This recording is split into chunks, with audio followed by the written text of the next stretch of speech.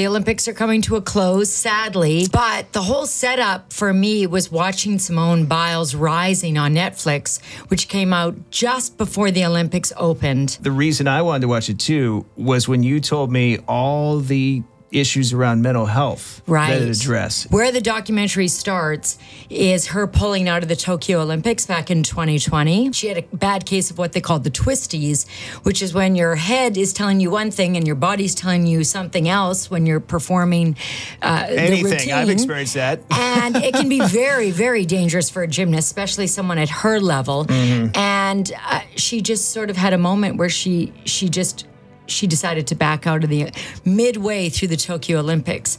We had talked about that on our own show back when it happened. And watching that now, 4.5 years later or whatever it is, it hits me in a different way. You know, about how people were cruel to her, and now knowing a little bit more of the backstory, I was like, wow, man. Like, give the girl a break. You know, we all struggle with this kind of stuff. I think even her own coaches were kind of pushing her to push on. And it's, you know, mental health is so important. Of course. Critical in that field. Absolutely. Well, any field. And the best thing I liked about it is that there's a part where she phones her parents and tells them, listen, I think I'm going to pull out. Because they were unable to attend that Olympics, which also was very important because of COVID was going on. No spectators, no family members. And because of that, I think that really affected her mental health as well as so many other athletes. So when she called her mom and said, listen, I think I'm going to pull out, right away, there wasn't even a pause. It was, whatever you need to do, we're 100% behind you. And I love the fact that she has that support from her family. Mm-hmm. Yeah, it was amazing to see. And the whole family story was really inspiring too, from where she had come to where she ended up. And she's newly married now, too. Yeah, I know. And that guy is so cool, man. Yeah, so Jonathan Owens plays for the NFL, and they met on like an online dating service. And when they first met, he claims he didn't know who she was. Yeah, right.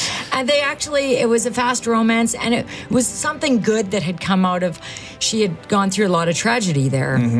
After pulling out from the Olympics, not doing any gymnastics for a while, just trying to get, into therapy and trying to sort out her mental issues. And at least she had the presence of mind and actually the maturity would be the word to know that she had to do that kind of thing. I need solitude. I'm an introvert, for example. I sometimes almost feel guilty for not spending more time with people. But then I think if I don't take this time for myself, I can't be there for people when I'm with them anyway. Absolutely. You know what I mean? So for me, that was, if we want to talk about our take on it, that was one of my takes is how well they emphasize certain themes, community being one of them, and how critical that is to mental health, having a support system around you, and knowing that you have people you can go and talk to, because we all struggle with it. And whether it's athletics or like even our business too, if we come in, think about trying to do a radio show if you got something bad going on in your life, or doing a podcast. It's hard to kind of put anything aside. And focus and just be in a good mood. Or Meanwhile, try to perform at the Olympics. Right. Like she did.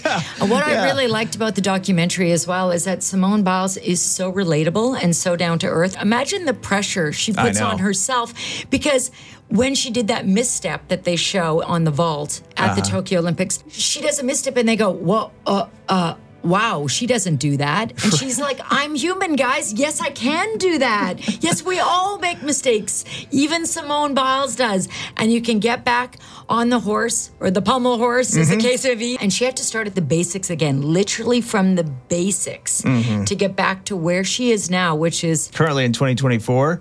Was her best ever. She had 3 golds and a silver. Right. And previously, 2016, I think it was 3 golds and a bronze. And what you were talking about, too, about the commentators criticizing her, a couple of things. I mean, it's a reflection of society, first of all, because I think we project what we want our best to be on people like her. Athletes or celebrities like musicians in our field. We're always told when we first get into media, or I remember this, maybe you do too, if you listen back to yourself or you watch yourself, and she does the same, Simone would do the same watching her athletic competitions, you're your own worst critic. So whatever the commentators are saying about you, you're doing it 10 times worse to yourself. Absolutely. You know, and she admitted that, I think, at one point in there, but it's a common theme. Mental health is something that starts with the family, it starts with yourself, but it starts with the community too. And it starts then with society and the pressures it puts on people. The whole message is great. Now, they've only released 2 parts. It's 4 episodes, 2 parts. They've only released the first part. So I'm really excited. Now they're going to follow her through this Olympics. Right. So it will continue on, and they're going to release that. Netflix said sometime in the fall, so between September and December. Keep an eye out for that. I love how they did the documentary, and I say for me, it's 100% stream it. The way they combine the mental health with the athletics and the pressure at that level. And then you can see how society plays into it too. It was just well meshed. It was good. And whatever you do in life, we've all come across obstacles and we've all wanted to turn back. And it's okay to turn back and take time.